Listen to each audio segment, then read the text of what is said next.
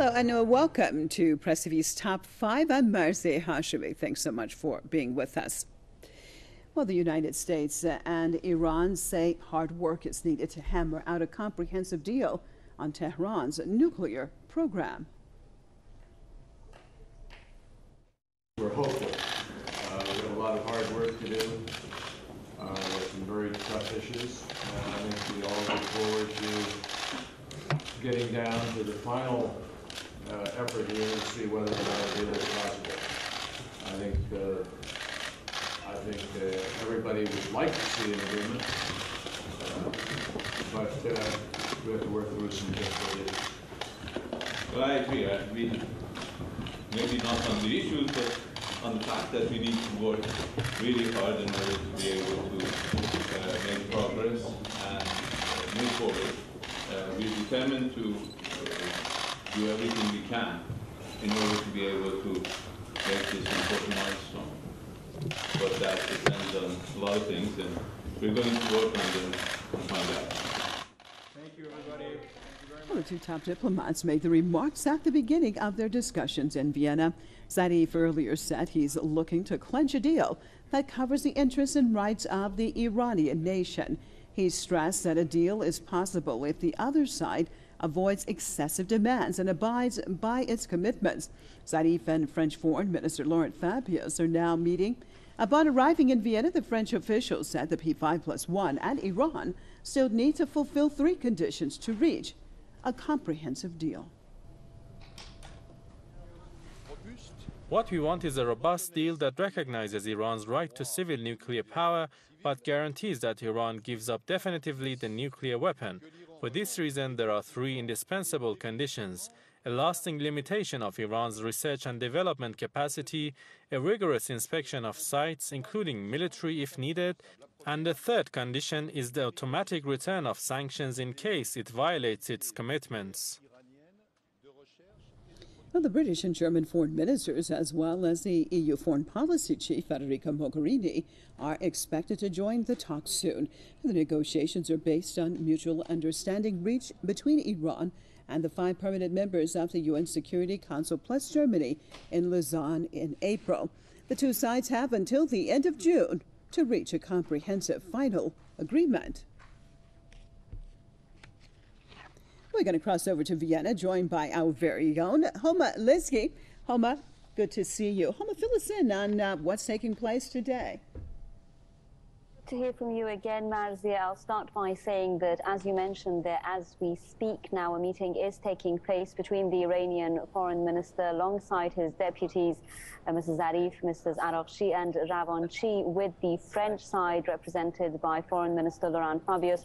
And before this meeting took place, you just mentioned there the comments made by the French foreign minister. He repeated those claims, or that statement basically, earlier, just a few days earlier in Luxembourg, the 3 conditions that he outlined. And I think a lot of what he says points to the issues that are causing the differences as these negotiations are underway. We are hearing that the German and British foreign ministers, as well as the EU's foreign policy chief, Federica Mogherini, will be in Vienna probably here tomorrow when these negotiations are going to continue. The deadline is the 30th of June. However, it seems that the sides are going to extend the talks a few days beyond that. This is the expectation here, at least among both the analysts and the journalists. So what we're hearing, Mr. Zarif also said in remarks upon his arrival to Vienna that it is important for Iran to have a good agreement. Time is not important. What's important is to make an agreement that is good. He said that is within reach only if the sides remain committed to the Lausanne agreement. Now, some may be asking, this is a demand that's being made by both sides. So both the P5+1 is saying that Iran should remain committed, and Iran making the same claim about the P5+1. What Mr. Zarif says is that based on the Lausanne text, and everyone can go and read it, it is available online, the sides have agreed for the United Nations Security Council, EU and US sanctions to be terminated or removed as soon as a deal is made and is implemented. And this is based on a step-by-step approach. Now, the question that I was putting to Mrs. Zarif is, when you say that the sanctions should be removed immediately, does this mean when a deal is signed, or does it mean when it's implemented or verified by the IAEA? And his response was, this is possible when there is simultaneous and reciprocal action from both sides. So my assumption, Marzia, is this is going to be a very elaborate step-by-step approach, and all the details are going to be written down in the comprehensive joint plan of action, the text that's being worked on now. So each step that Iran takes, another step will be taken by the other side. And Homa, was there any other comments made or talked about the whole military inspections? Because we know that was also a very sensitive subject for the Iranian side, saying that they would not allow anything mentioned about that today. Exactly. I think what's important in this respect is just as these negotiations were taking place, we saw the IAEA Director General Yukio Amano joining the negotiations. He apparently had a meeting with Laurent Fabius and John Kerry. He's expected to meet the other members of the E3+3 as well, probably tomorrow. And this, I suspect, is about how Iran is going to cooperate with the IAEA when it comes to an increased verification regime. I can say here that when I was in Luxembourg just a few days back and I asked the question about military inspections or inspections of Iran's military sites, Mr. Zarif said that Iran's military facilities and sites are not fair game. Also today, he made it clear that Iran will not accept, and I'm quoting here, exceptional procedures. It believes that there are rule-based, establishments for this verification, and there shouldn't be discrimination, he said, when it comes to the case of Iran. Iran is open to verification, but nothing that would be viewed as exceptional for Iran, or nothing that would basically reveal for the other side Iran's military secrets. All right, thanks so much for being with us. Our very own Homa Lizgi reporting in Vienna. And now we're going to cross over to California and continue this discussion on the P5+1 talks with Iran with political analyst Mr. Nader Bakrzadeh. Thank you so much for being with us. Good to have you. When we look at the situation, are you optimistic with what is taking place right now? We know that the original date is June 30th. First of all, are you optimistic that a deal is going to be reached this time around? Well, if you listen to what the officials are saying, there are major differences. Mr. Fox is talking about limiting R&D. Whatever was mentioned in Lausanne is what's available for discussion, but beyond that, probably not acceptable to Iran. Regarding inspections of military sites, it is part of the additional protocol. They are right that they can request to see anywhere they want to go, but they can request not to go anytime. You request it. If the information is not provided that is satisfactory to the agency, then they can go to the next level. That is normal. They should do.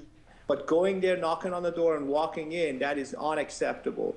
And the inspections and the sanctions, of course, is something that Dr. Zarif has mentioned. I have a feeling that when they sign, some of those steps have to be done step by step, as your reporter said, because you cannot dismantle all the centrifuges all at the same day that you're signing. You have to do it step by step. So those are the three main issues that Mr. Fabio said, and they're going to stay the three main issues for the remaining portions of these talks.